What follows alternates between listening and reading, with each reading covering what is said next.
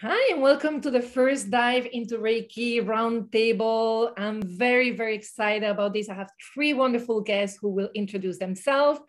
I just gonna preamble. This is our first roundtable, so we're really planning to have fun, be real, and bear with me because it's the first time I interview three people. So a lot of compassion towards myself. And I'll go in terms of my screen. So Anya, you're the first next to me on my screen, then Yolanda, and then Tameka, if you can introduce your wonderful selves to the viewers. Thank you. I'm very happy to be here, and this is exciting. The first roundtable, people connecting around the world. Great, perfect. I was a bit nervous if it's on time because the time changed today in the Netherlands, but great. I'll be short about myself. I am Anya van Til, born in Kazakhstan, lived in Russia, and currently living in the Netherlands. Have learned Reiki in Russia, back in Russia, and I was fortunate to learn it from the traditional teacher, Usui Reiki Ryoho, and just continued that education here in Europe with Frans Stine. And here in Europe, I started already my little school, and I'm teaching Reiki and meditation. And in Holland, also I added Aikido training to it, which helps me to more embody it, actually, to get it deeper with my body. Further, I am a mother of three children, 3 teenagers. So, enough to apply my Reiki on a daily basis. So here I am to talk about challenges. Yeah. I'm really grateful you said yes. And just for the people watching this, Aikido is a martial art that is about harmonizing. So that just as a quote in case no one knows what Aikido is. Thank you. Yeah. Yolanda. Hi, I am Yolanda Williams. What do I even say about me? I don't know. I host Reiki Radio. I also studied with Frans and Arjava. I consider my 2 main teachers, although I've had several teachers throughout the years and continue to learn from everyone. I'm very excited to be here, to be in the very first roundtable. Can't wait to have this conversation. And I love all of the discussions with you, Natalie. So I'm really looking forward to today. And thank you for having me. Thank you so much. Thank you. Tameka. Peace, beautiful souls. So I always have to introduce myself with all this energy, all this love, all this light that my grandma always told me to sit down somewhere, honey, because you do too much. So I am Tameka from beautiful Beaufort, South Carolina. See, this Reiki world was introduced to me a long time ago, but I never had a word for it. So my master teacher is nature. I also come from the lineage of a master teacher who is Ife Tile White, who was a beautiful sunshine walking through Walmart. And I had this moment where I was looking for self, and I was able to see a reflection of that. So that was my introduction into Reiki. Short, brief, and simple. I am a Reiki master teacher here in Beaufort, South Carolina, and I also have a holistic wellness center, which is Energy Evolution. It's my baby. It's the way I give back. It's the way I am able to really be able to connect and bridge the gap, which I didn't have in my childhood. And sometimes the older folks, they don't know how to talk about this stuff. So that's me in a nutshell. I'm just excited to be able to be on this first one because I know it's many to come, because this is the time for us to be able to speak about energy. And I'm honored to talk about it at a universal level. So thank you so much for having me. Thank you, the three of you. And I want to keep it simple in terms of question today, because, obviously, when we start talking, what one person says may spark something else. But I think we often talk about Reiki practice, but we seldom talk about the challenges of teaching, right? I think in Reiki, we always like this perfection, everything flows, the energy, the love. But teaching Reiki is actually challenging both in practical terms, but also even like, how do you communicate this very abstract experience that also very individual, yes, very interconnected experience. So the first topic I would love to tackle is, what is most challenging in the terms of communicating what Reiki practice is or some of the elements are? And I don't know who wants to start this thread of the conversation. I'm opening to the house, raise your hand and go for it.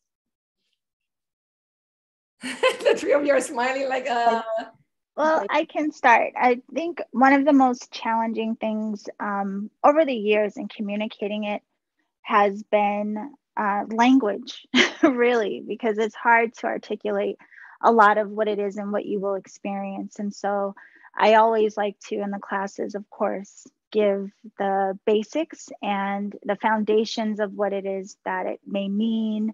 But I am much more of an experiential teacher. I like you to go into experience. So have different practices and exercises to help people feel into what this is so that they can translate it for them. But I would say, and that's not really a challenge as much as I enjoy it, but that's how I overcome the challenge of language. I think what has been more challenging for me has been the adaptation through the years. So as I've changed and evolved in my practice, and then my teachings then have to change and adapt with my practice. And so it has been an interesting journey of tailoring the classes to mirror my own growth and, wanting to go back to students from years ago and say like, oh, and there's one more thing. But yeah, I think one of the biggest challenges is just simply language. And there's so much online now. I mean, with social media, there's so many different points of view, perspectives. And so people come in with a lot of expectations and even confusion. So yeah, I like to give experience. I love that. The confusion, for me personally, that's one of the biggest, like what people think Reiki is versus, what you may be teaching in a class. Right. Thank you. And I never thought about your challenge of like wanting to tailor them. So I really appreciate that you brought it, because I'm like, oh, I never even thought of that. So I may have to revise and do some work as well. I love that. Tameka, you wanted to say something and you look like you're like wanting to talk. Yeah, because this one was near and dear to me. The reason why I always talk about the challenges when I first start, because people come in, once again, like Yolanda says, there's so much on the internet. Most people, when they come in, they have an awakening moment and they're like, what the heck is happening to me? And where I'm from, where I'm located, Reiki is not a word that's used universally. We talk about the spirit. And, that's why I always share that with my students, because of us being in this space culturally. It's not something that we are taught about. So the challenge for me is to bring it into this realization that we all have this universal energy within us. So that's the grounding, that's the foundation of it. Because when you bring the simple aspects of that to them, it's real. It's real. It gets raw. And that's when the tears start flowing. It's like, oh my gosh, it's this simple. And those aha moments, just when you get to that space, when you remove the structures all the time, sometimes when you allow your students to allow them to flow into why they even came, because that is one of the challenges when you have a manual in front of you and you're a Reiki master teacher. And when I first started, I was like, I got to go through all of this. And then when you look into the students' eyes, the challenge is, are they even getting this? How can they take this back into their daily lives and apply it to their lives? So it gets that real for me. So that was my biggest challenge. That is always my challenge, to make sure when they leave that they're not leaving with a packet with just information, but they have applied knowledge that they can use in their daily lives. And thank you so much for sharing that, because I think that is a real challenge. As you say, like understanding this is a practice for your daily life, not just an experience that you had for 2 days. And I think making that real for them to experience, like Yolanda is doing, like through your work as well, is what we need to do. Because I wish I had a study, like there must be like 90% dropped. They do Reiki for a month and then they drop it, right? If we teach them to integrate, they may last 2 months. No, I'm just joking, but it may last more. Anya, how is it for you? What is the one thing that comes to you when it's like you're thinking of challenges? Well, I agree, absolutely agree with the language challenge. but for me, it also evolved kind of. What started with indeed the language challenge, like how do I explain it in Reiki? How do I make it sound real? How do I make it sound something like a tool for everyday life? How do I make it sound simple to people? How do I say it at a party, you know, not in a class, but how do I explain it at a party to somebody who's, you know, had a glass of wine and is not prepared to sit and listen for the whole day and not go practice and go meditate or whatever. So that was a challenge, number one. So it was, you know, I was trying put my experience into it and reading and, you know, searching for words, especially for me, because I'm not teaching in the native language. So for me, it's an extra challenge. But after that, I also thought, okay, I am not going to speak too much. I'm going to let people experience. And that's great. Experiences are great for me too, and for people in a class, for example. But now I'm kind of at a place where I'm trying to find the good words for all the experiences. How do I, you know, apply all the deeper experiences into words? Find the words that would touch the heart, penetrate, you know, not come through the head, but through the heart. Something like that, I think. And to find the words for everybody individually, because, you know, it's not universal. Everybody comes and everybody has a different level, a different background, a different heritage, whatever. And I'm kind of experimenting with that. And that, I think that's a task for the rest of the life. There is a common thread between the three of you that I like, and is that word of experimenting and being open to adjust, right? Mm-hmm. And that is something that I think is very important, because a lot of times this is the curriculum, and as Tameka said, you have this manual, you follow it, but you need to be open to adjust according to the class or the person. So I really love that openness to experimentation. Mm-hmm. This roundtable came actually from a question from a practitioner called Walter Kwan, that he said, you know, it's challenging to teach the Reiki symbols. So I want to bring like this very, like almost like practical detail, right? Like, how can we apply experimentation language to teach something as difficult to perceive as a Reiki symbol? I struggled. I felt it was like a long distance phone number, like, oh, I'll dial the Reiki number 1 and get this kind of energy, right? That's because my family lives in Europe. Obviously, please, people, don't do that. But I'm thinking, and maybe it's not a Reiki symbol, but how can we bring this idea of experimentation to a very, don't have the word, to like one little thing that you teach, like a practical example. The word is not coming in English. Sorry. I like that you say practical now, because that's, I think, really the key for so many of us now. And because Reiki has become more popular, and, you know, in a lot of ways, yes, it can cause confusion with all the different information out there. But the great thing is there's more conversation. So I think more people are trying to figure out how to make it more practical. And how do we have these conversations in ways, just like Tameka said, how do we apply this into everyday life? And that's what the symbols are to me. I love the symbols, actually, because I think of them almost as like a roadmap of how we come to discover our true nature. So I think the challenge with the symbols is, one, really coming into relationship with each of them. But again, of course, I love the experimenting, meditating on them, seeing the texture, the feeling of them. So they're not just something that you draw or just something you invoke with, you know, the word or the chant or this, but what does the energy feel like, and what does it really point to in that pathway of embodiment?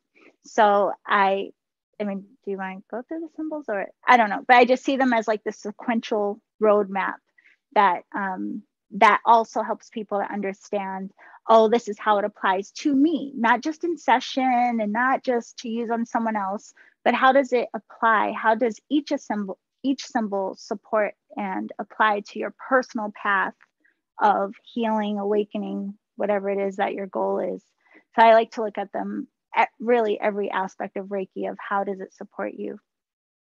I love that answer.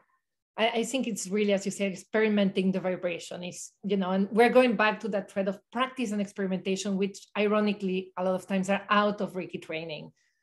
I don't know if Anya or Tameka, you want to build on that? And it can be Reiki symbol or another element, but like bringing that very specificity. That was the word that was missing before of teaching one of the elements.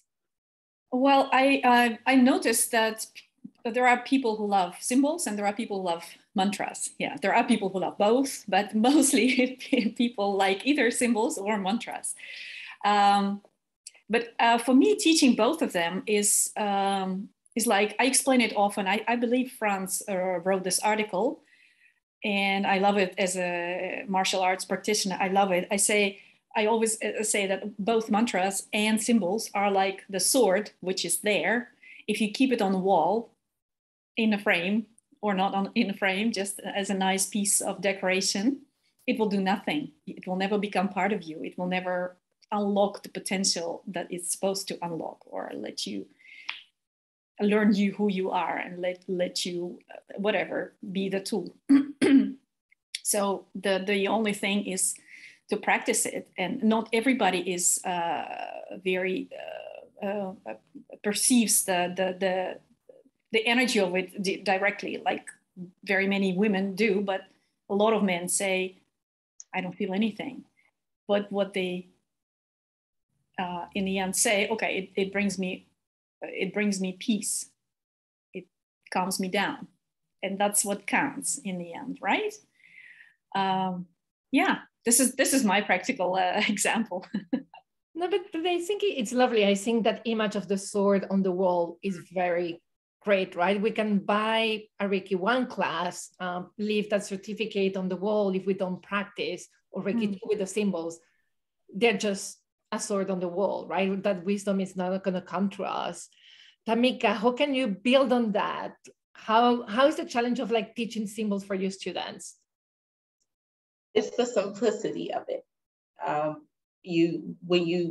When introducing the symbols, they tend to want to overthink the symbols. They want to make sure is it going to the left? How many circles do we go around? Where do I stop? How should I go? Am I going too fast?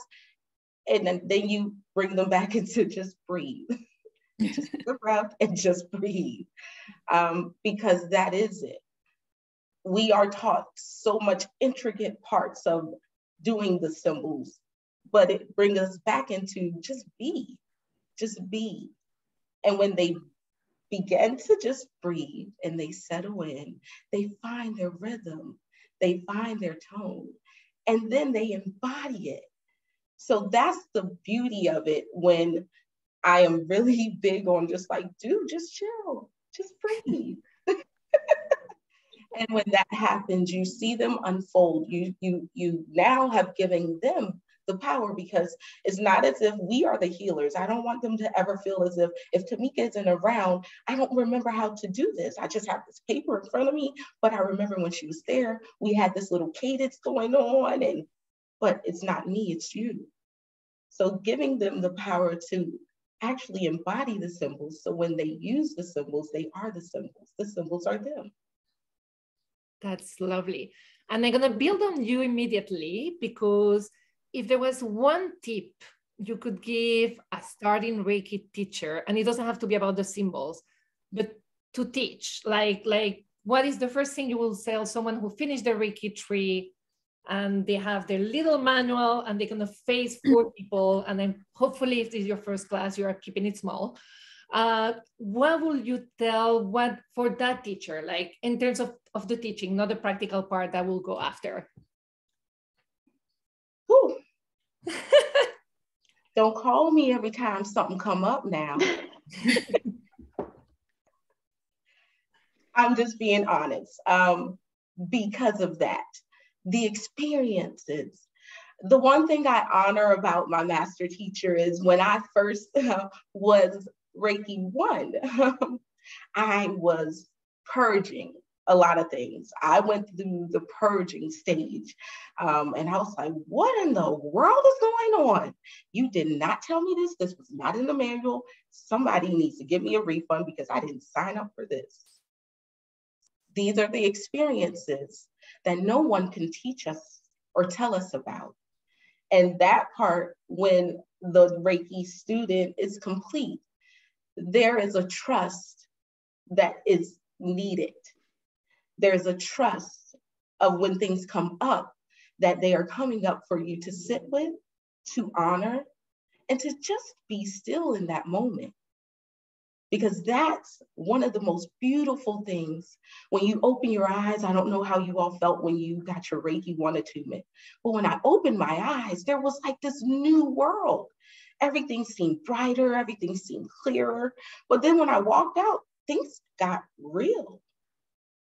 And I wanted to call, and I wanted that one person that I can be like, hey, look, there's some things going on here in this world. And I didn't know what to do, but there was a trust.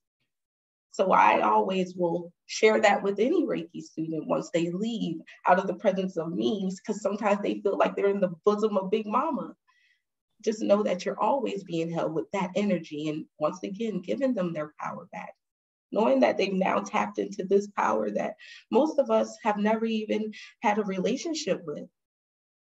So yeah, be still, be okay with honoring yourself. That's what I would share with the new Reiki master or Reiki student. Let me say that. No, I love that, because I think ironically, as new Reiki teachers, we're so worried about doing the right thing that we like, it's hard to hold the space and create that trust in the first few rounds, right? So I think telling like Reiki master is normal, like you need to create a story, hold the space. It's more about your presence than going through the perfection of the manual. And also letting students what they can expect, like a more realistic. I have so many students that are like, I took a Reiki class and my life is still crappy. It's like, well, yeah, it's like, and Yolanda, I remember when we had the interview, you had a similar experience. We were like, what is this? The healing, right? So I guess, and if you can talk a little bit about that and also add your own tip for a new Reiki teacher. Yeah, I definitely making sure that they don't think they have to know everything and that they don't think that they're responsible to the healing of their students or their clients for that matter, so I think that's a really huge thing, taking the pressure off of thinking you have to know everything. No, I think it's great going in with the excitement, even as a teacher, and knowing that you're going to learn from the students. Like that's one of the best ways to go into.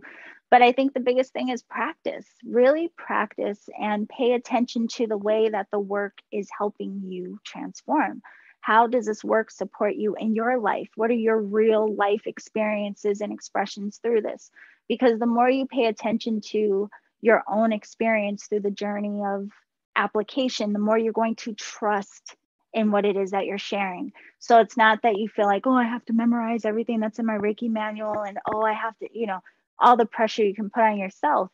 But if you are genuinely showing up in your practice, it's going to be very, very personal to you.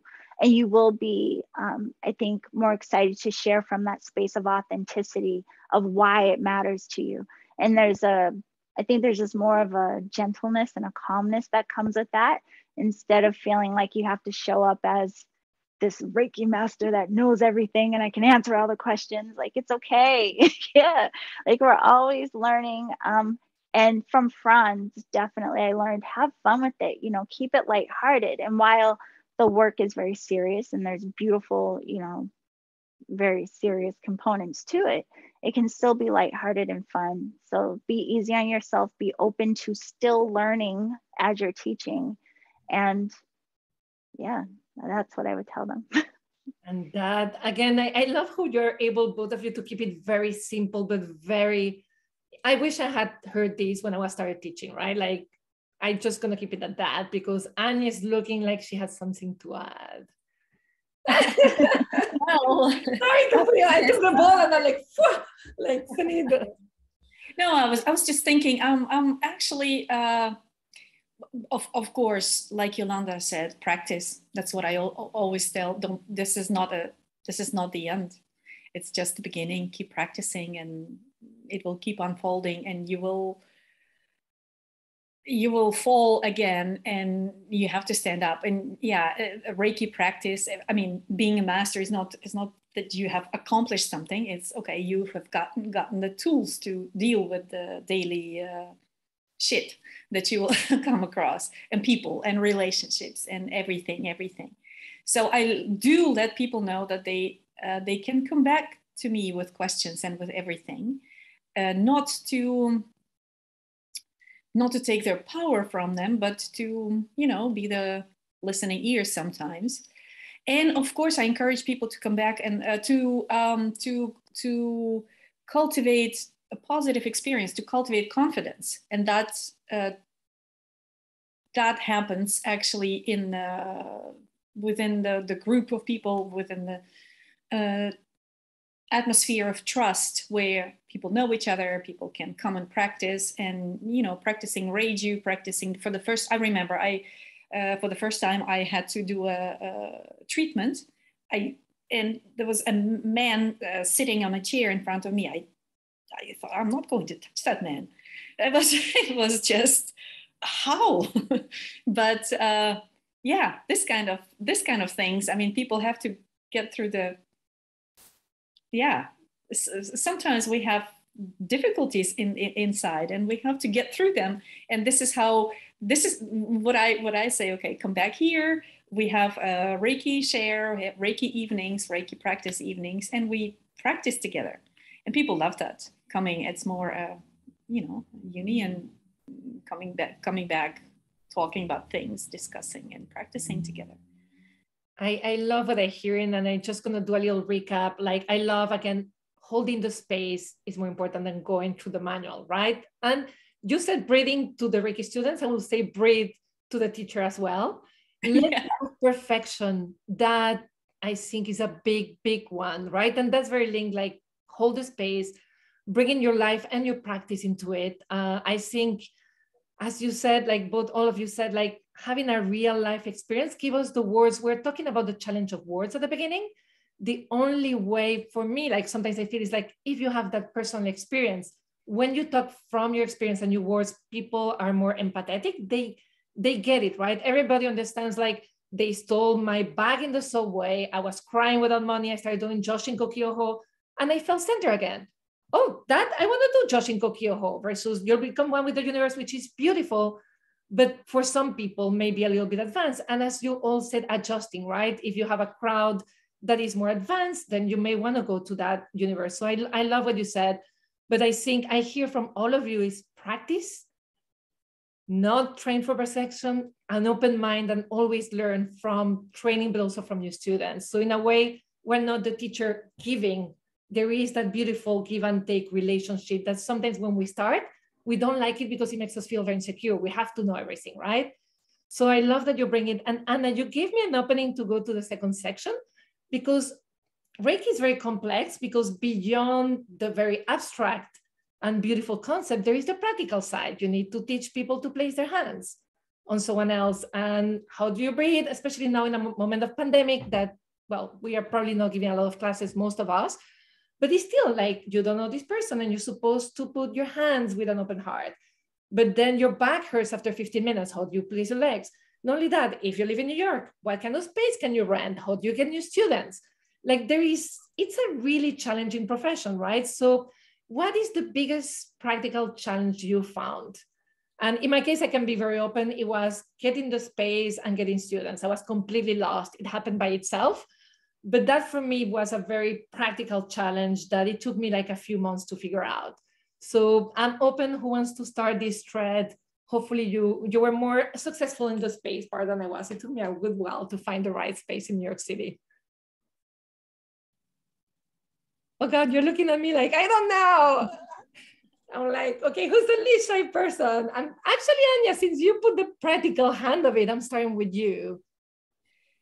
Well, I am, when I was reading the list of questions you sent to us, I was thinking, okay, there are, for me, just like we practice with body, mind, and energy, there are challenges on the levels of body, mind, and energy. So for me, the practical, the physical challenges are the body level. They are there, of course. energy is the language part, and the mind part is how to teach, not how to teach, but how to teach well. How do I really facilitate that? So those are for me the three, maybe just to name it, to go top down. And well, yeah, I was fortunate to have a place of my to have a place in my house to start a Reiki. First time, and then I moved, and then again got blessed with a place where I could host everything, and I'm really happy. Now I'm renting it, but financial challenges. Okay, how do I solve it? I invite another group of people who go do, if you know, biodanza or whatever, other people, you know, sharing the costs together. Students, yes, it's a big challenge, because then you need to put yourself out in on the marketplace. And how do you do that? Yes, you have to be you. And who am I? What are my strengths? What are my weaknesses? Yeah, it takes a lot of self-knowledge. So it's a process, and that process helps me to polish myself. So it's chicken and egg. It's never about me putting it out there. It's me searching for, what am I? What can I offer? In which way? How? Practically, you know, all that stuff. A bit too much, but in a nutshell. But I loved it, because even the practical challenges end up being spiritual challenges, right? True. Like, at the end, True. like, it's all about growth. Like, teaching is not like I made it, I'm teaching. Every challenge we feel like, oh my God, and we try to solve it in a practical way. But as you said, when we have to put ourselves out there, and that isn't always easy for all of us, right? And how authentic are we coming across? Or are we just playing the Reiki playbook, right, of what is supposed to be a Reiki teacher? So Yolanda, build on that. I'm throwing the ball to you now. I'm like, and I'm in the recording, you're going to be different place. Like, I'm throwing it where you are now. So it's going to be fun watching, like, it goes nowhere. Yeah, the challenges at first, well, the challenges at first were really just, you know, the confidence in it of like, wow, am I ready for this? Am I ready to teach? I was very fortunate in that I was practicing on my friends and anyone who would allow it. And so my first students were referrals from people that I knew. And like Anya, initially I had room in my home. And so, you know, there was that. I was fortunate again that the people were referred by people I knew. And so I felt comfortable with them coming into my home. There was also a time where I did rent space, and, you know, that was okay.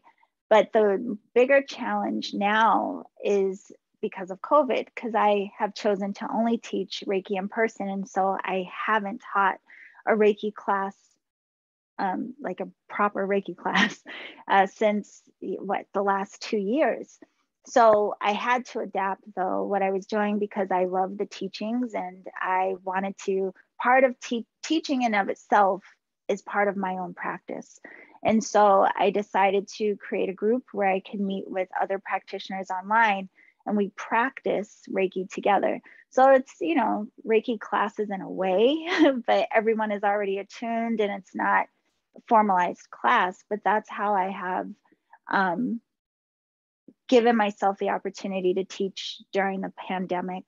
But yeah, it has been very challenging, and I can't wait to open up to having in-person sessions and classes again.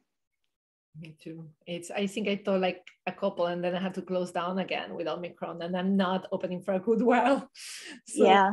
So, but as you said, teaching is your spiritual practice, right? So these challenges feed that. And yes, I think sometimes we get frustrated as teachers, things don't go the way we want. Oh, I was started to teaching and the pandemic came. And yes, please complain for 2 hours. But at the end, all the space for that. And it's like, what is this supposed? How can this help me grow as a teacher, right? Yeah. And you said you will not have perhaps tried something different if not. Yeah. And I think it's a really big thing for when people want to or decide to teach, thinking about the format that would work best for them. You know, is it more practical for you to rent a space? Is it more practical for you if you're choosing to teach online? And then which elements would support the format that you're allowed or that you have to teach, because even teaching in person versus holding space online, there's a difference, you know. So there are some things you have to consider in terms of connection and how you can really bring the group in and make sure people still have the type of experience that you would like to hold, whether you're doing it in person or not. I love that.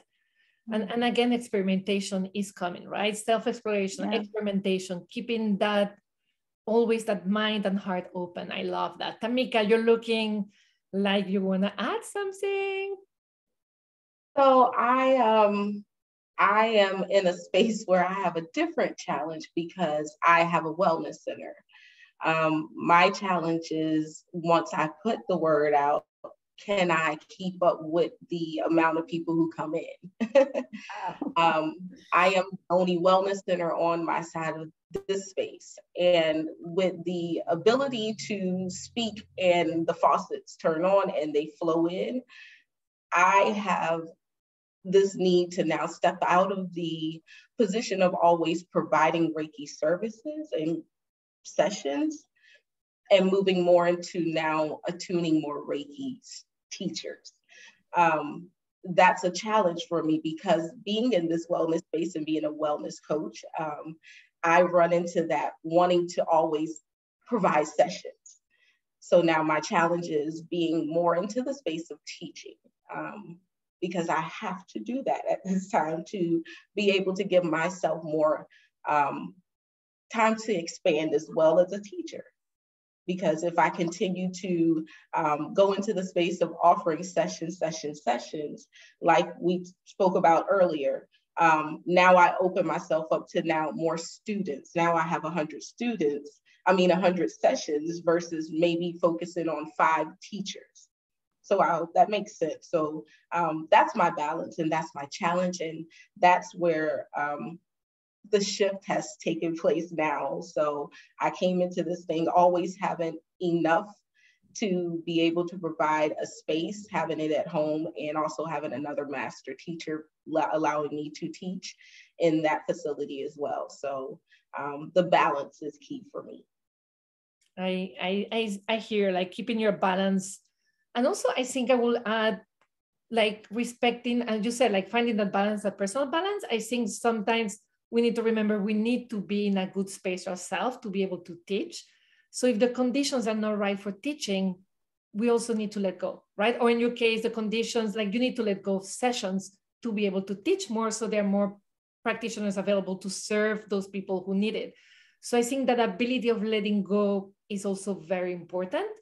And to flow in a way with craziness, right? We have COVID. In your case, you have the opposite. You have a bunch of people who need it and you cannot do it yourself.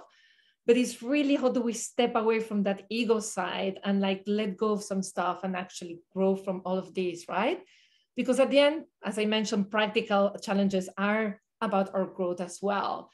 I will add just as a tip, and then I want to hear your own tip. For me, what really helped me also, like, as it was running like a couple of beta classes, some of them were like by donation with small groups. And that gave me the confidence to teach. Like, I'm like, how am I going to teach people I don't even know? So for me, like, that really worked. I took a bunch of friends who wanted to study Reiki. They donated money. And that money actually went to train other Reiki teachers, people who wanted to be Reiki teachers. And I run a couple of beta classes, and I did learn a lot of what not to do.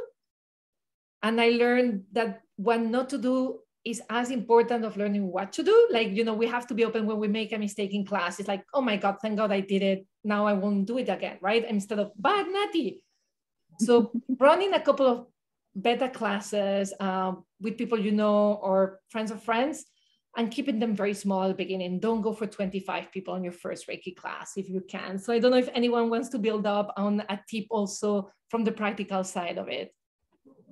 I love that. I actually recommend that to people all the time. Have some mock classes for family, friends, people who are close to you, so that you can get a feel for it. Because you can't imagine what it's going to be like teaching Reiki until you actually do.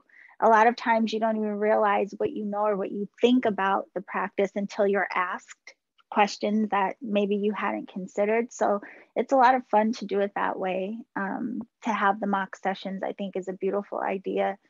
Another thing too is that the intimacy of the class, you know, it's not to judge yourself for having small classes. I think sometimes people have the expectation of like, oh no, there's only 2 students. What do you mean only? Like, that's what a gift that you get to offer and share, you know, no matter who is able to show up. And I personally enjoy the smaller classes because it is more intimate, and, you know, you have more ability to be more direct, but, you know, big classes are fine too. But making sure that there's no expectation on yourself that you have to have 20 people in order for the class to be a success. I love that, because I went through that judgment myself until I realized I actually don't like teaching big groups. Like, I actually, now I cut my classes at 4. It's like, and I don't think we all are very different, right? Right. And that, it took me like a couple of years to feel like I actually like small groups, right? So why will I push something just because? And I always say, like, sometimes I have to stop, like, don't judge my spiritual practice for the business results or the Instagram likes, right? And that, I think, is a very practical part, that we judge it because of those things. Who wants to add to that? And you're both looking like, we want to talk. Can I? Yes. Yeah. Well, I think, about big or small classes, I think we all have expectations of ourselves that, we will go, because we've been to the class and it was mostly more than 2 people. And you think, I've seen that. I know how it works, so I can do it. But not always. And the funny thing is that here comes my martial side again, and where you read in every martial arts book, if you learn how to do one technique or one cut with a sword, you will know it all. So if you practice enough one-on-one or in a small group, it's then a bigger group will be, just a matter of splitting people up. I think we should indeed. I really like this idea that we should start really, really slow, and not that when you start, I don't think it ever happens. I at least I never met anybody who just started teaching and immediately got big classes. I never met somebody like that. I mean, it goes organically. You start small and then you probably grow. But at this point, I agree, small group is great. And I enjoy, even when I have just somebody who just signs up for the class, just one person, I will always give the class. I will never say no, it's not enough, because it always turns out to be magical, to be so beautiful, because you connect so deep. I love it. Yeah. Yeah, no, I love that you pointed out, it's true, most people don't. You may have the expectation that you put that class on Eventbrite here in the US, it's like an event page. Mm-hmm. And we always expected, like, we put 20 tickets. I never put that because they don't fit in your spaces. But actually, as you said, like, and also knowing that the people who reach you are the people meant for you to take time, true. Right? Having that trust, like there is a reason why there is a flow to it. And the more we surrender, then we allow the flow to grow, versus if we resent it, then we go nowhere. Tameka, you're nodding. No, I honor the responses, because it was at a time where you felt as if you needed to offer it to the collective and open it up. And no matter if you could fit 10 people, you wanted to make sure anyone could get in. That changes, because you begin to honor yourself and your energy as well. And I was we did a restorative Reiki session, and it was my first time experiencing what it was to be in a room with 20 people sharing Reiki with my master teacher. And for myself, the immense heat, the immense energy that arose, that was something I didn't want to touch ever again, because it put me on my bottom for about 2 days. And so with me, I know what happens when the channeling and when energy starts to flow. So respecting the smaller spaces, not only it I'm always about self and not being selfish.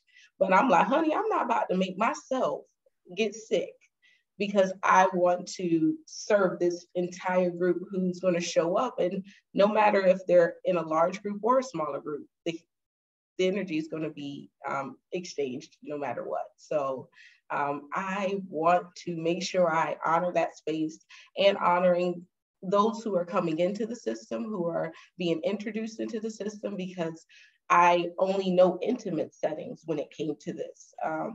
So I share from a different space. I've never had this huge class. I've only had 2 other students who were in a class with me at times.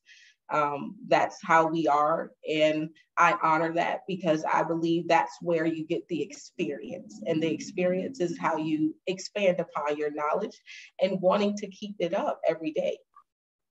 I love that. And you said a word that is very important, honesty and self-care. So that's 2 words.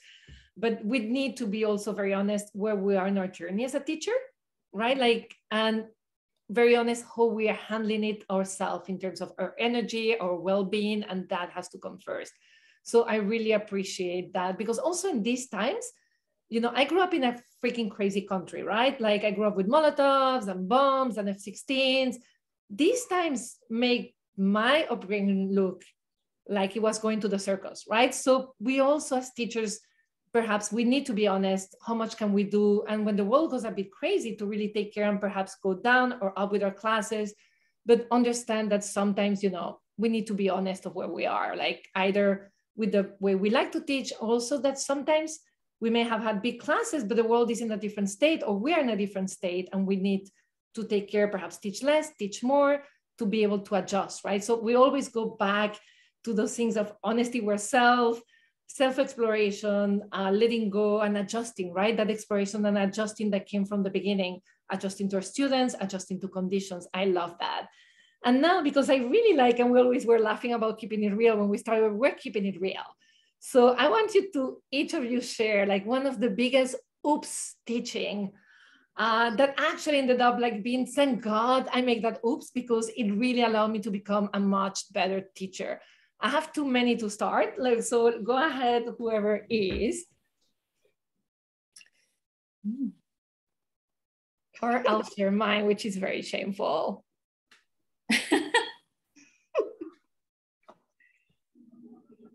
Okay, I'll share mine so that you lose, like you're like being shy. So I think my biggest mistake as a teacher, there were many. I think was thinking people will learn the same way I did. So I will, and I'm very verbal. Yes, I'm very visual too, but I'm also I really, when people talk, I include in the body, like I learn things through words and emotions. So I basically went into class like, and rushing and cramming a lot of information, blah, blah. And people left my class very confused and thought it was a better class. So I learned, like, first of all, talk less, be more silent, but also understand everybody learns very differently. I cannot be a teacher who's like verborea all the time, right? Like it was the biggest slap. And I'm really grateful at that class. I didn't stop talking for 4 hours because I learned not to do that. So, you know, anyone else had one like that, or I still talk a lot. I think the biggest challenge for me in a class, although I don't know, it came up one time. Well, I guess it's all over the place, but there are sometimes conflicts in personalities within a class, you know. Yeah. And yeah, I've had experiences at least once where it's very obvious there was tension between 2 of the students. It was a very awkward thing because, like, on one hand, you know, you're holding space for everyone and you want everyone to, you know, feel comfortable and relaxed in that safe space, but also addressing and diffusing the tension without calling people out necessarily. So that was really interesting. In hindsight, I think, you know, I did the best that I could in that moment, but I think I would have, going back to that, even on a break, just having a side conversation to check in, how are you feeling, what's coming up for you, you know, that type of thing. So I think that was one of the biggest lessons is, I mean, you really do have to be engaged with the entire class as a whole, but also really seeing what's going on with people individually and their comfort levels and these types of things. So just having a mindfulness of how people may be feeling in the space, even on an individual level, if you may need to check in with them on a break or that type of thing, definitely was a big lesson. I love that, because you said it, I'm like, oh my God, that happens so often. That's like not once or twice. And then you need to decide who does hands-on healing on whom. Yes. Because at the end, those people have to touch, right? So yeah. That is a great one. Like, thank you for bringing that out. Yeah, that's true. Who else has a big oops? I think my big oops yet has to come, but I keep making them.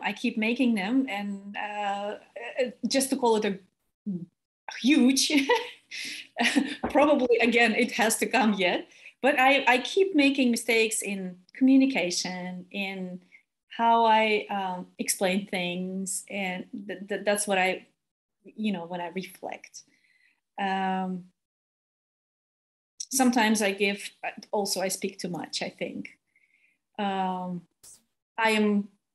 a long time, I have been pretty tense and anxious about Reiju, because there's quite a lot of expectation about that. Initiation, Reiju. And then you used to talk a lot about it before, and then to build up, it turned out, build up even more expectations. I thought I was taking them away, but no, the other way around. So that I also learned to just, you said, at this point I say, okay, this is like sunset. I can show it to you. You can say, wow, or you can just walk past it and say, yeah, that's something I see every day.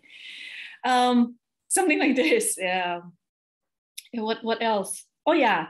Also on a very practical level, in one class, I also do my own lunch. I ask people to bring some things, but I also bring soup and bread. And in one course, I just for 3 days, I made my bread. I used a different stove, so I made my bread go not eatable. And this kind of oops. But what I'm learning from all that, I mean, all these things, and then you have a day which is like, wow, and you feel wow at the end of the day. And I think, oh, I did great. I can do it. And the next day, same people, same class. Something didn't click, somewhere it went wrong. But what I'm learning from them is like, not to beat myself up. I mean, it's what it is. You learn from it, and hopefully you will not make that mistake again, or you will find out why this or that went wrong, and next time do it better. Or that they didn't do any wrong and they were not in the right space themselves, right? Like, and I think I love to call them mistakes with quote marks and oops, because again, I think you were all mentioning we're not perfect as teachers, right? We will always make something. But if we pay attention to it, we can learn, right? But we need to be open to making them. Like the bread is like, okay, that is a very practical one, but it's true. Like little details matter, like having tea or water available, making sure you have a bathroom available, right? So those little details like do matter. So we learn from them, and everything is like an adjustment and a growth. But like, we need to be open to have these oops. And as you say, sometimes we can do the best and people will be fighting, or they're not in the mood, they're like a partner. Like you can hold the space, you can put yourself like super pretty, but you can do that much. You're not in control. It's like a session. Teaching is a little bit like a session. You can offer the healing, but if the person is not open to it, you just need to relax. And that's where we grow as teachers. Like, okay, this is going to be one of those groups where they're going with the head. Can I help them the most I can? And that's it, right? So Tameka, you're again, I love when you start nodding. Because I'm over here in my own space. It's because the one thing for myself is because when people come in, they come in for one or two reasons to come in, and they're introduced to Reiki. For one, like I said, they are having the spiritual awakening, and they are on this quest to find themselves and connect back with source energy. And so they come in and they're learning the manual, but then the life experiences will come in and the stories start coming in. And then now we've gone off track because the experiences and everybody wants to tell the story. And I'm like, oh boy, what we are doing now? So I'm like reeling back in. And my husband always says he's the great cutoff person. He was like, he'll cut it off so great. And I don't know how to do that because I want to honor their space. So I'm like, okay. And then, yeah, so it turns into this full discussion of self, and it gets them off topic of the actual sessions or either the precepts and the precepts are usually what happens when we introduce the precepts into class. It's like, oh, well, you know what, I can use just for today, I won't be angry, and let me tell you about the time I can. It's like, oh boy. So yes, that's very true. No, we're all smiling because I think the three was like, yeah, it's a hard one. Yeah, but it's again how to be, this leadership. How do you pull that out? That part. Honoring and kind. Yeah, that first, as you said, like you learn, but it's a hard one. And I think scheduling less teaching, more time usually helps a little bit, but like bringing them on track, it takes a little bit of practice. It does. Oh my God, I want to thank you so much. So I just want to do a final round of anything that comes to your mind that you would like to share for people who are teaching Reiki. And when I think of teaching, I'm almost not teaching either because I do prefer in person. I've explored online. I'm like, that doesn't feel right to me. But all of you have had experience a lot teaching either in person, either in the little COVID or before COVID, or hopefully soon. So maybe one thing that comes to mind that you want to share as a closing round for this roundtable.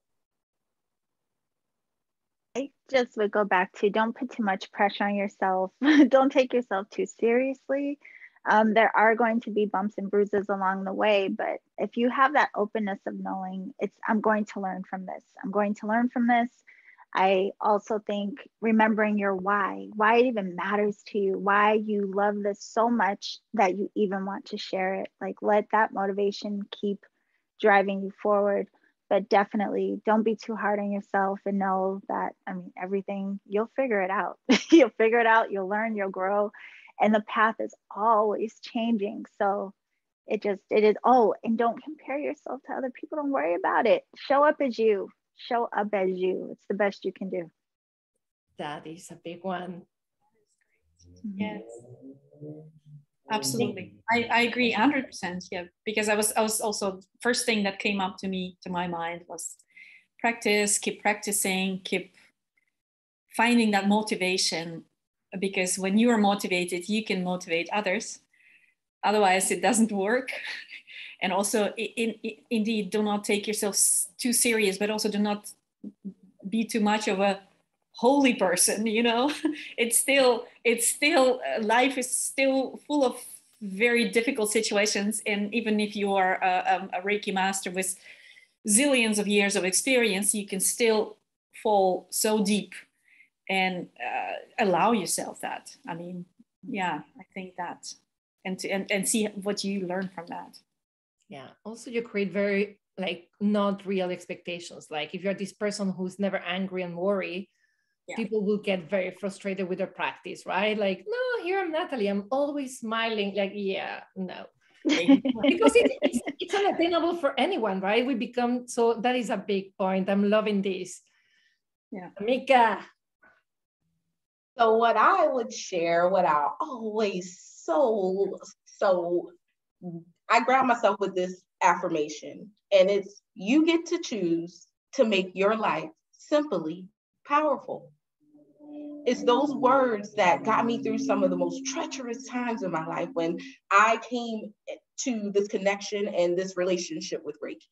It was those moments where everything seemed so chaotic throughout the changes of my life that I was able to ground myself with the simple aspects of why I love Reiki. And they were so powerful. So I ask each and every person when they leave the presence And they are in this quest to evolve their energy in their lives, just to make it simple. Because in those simple moments is where our power resides. In those simple moments is where we continue to kick down those doors of things that no longer serve us. It's in those simple moments that we can truly share and be. Share and just be. Be and share and breathe, honey. That's all. Oh my God. And you said it beautifully, and you can talk to me for hours. I'm bringing you to New York so you can talk to me, and like with the rhythm, like amazing. There are no words to express my gratitude to you three for being willing to come to the first round table, to bear with my time experimenting here. I think your wisdom has been amazing. So there are no words really to express my gratitude. And I don't know, I'll have to say goodbye, but I don't want to say goodbye. I don't want to let you know any of you. And for the people watching this, we're going to have round tables every 3 months. The first one is going to be actually talking about the business side and the marketing side. And that's going to be in June. And in September, it will be the challenge about writing books and Reiki books, and really about bringing it into words, which we're talking here. Like, one thing is words we say in a class, but when we have to put those words forever on paper or Kindle, what is the challenge? So there's going to be every 3 months.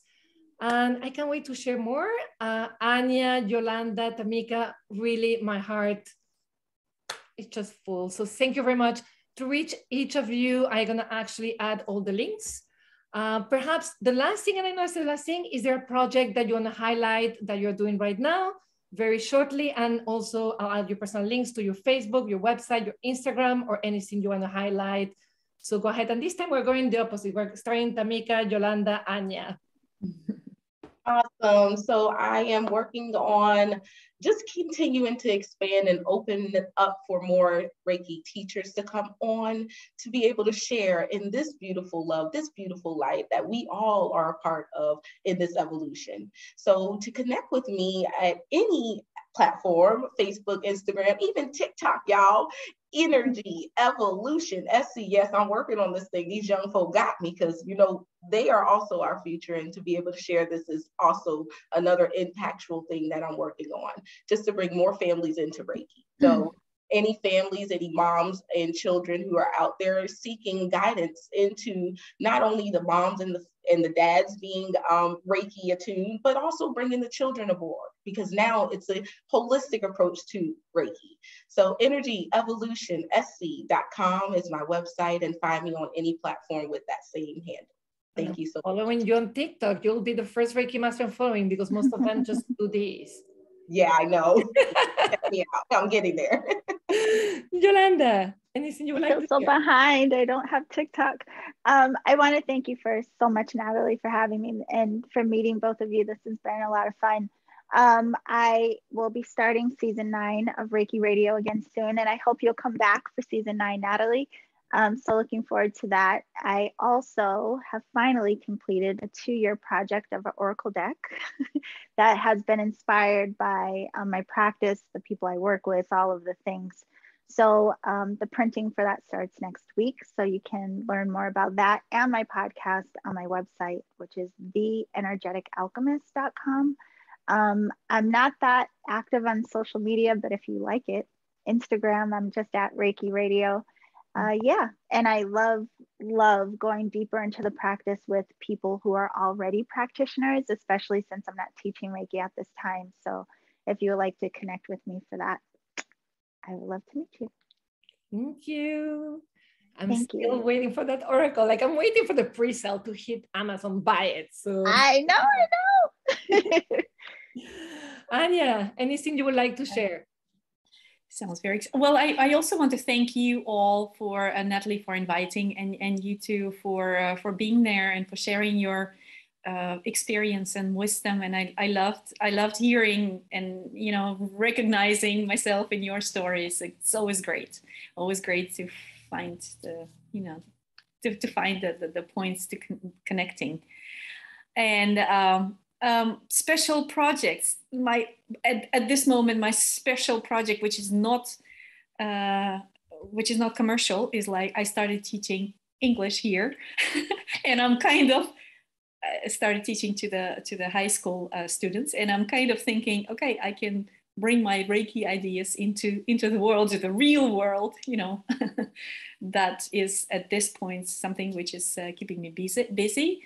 And on the other hand, for people who would like to practice in Dutch, because mostly I teach in Dutch, I do provide Reiki shares in Dutch online once a month. And I run Reiki shares physically here in the beautiful eastern part of Holland.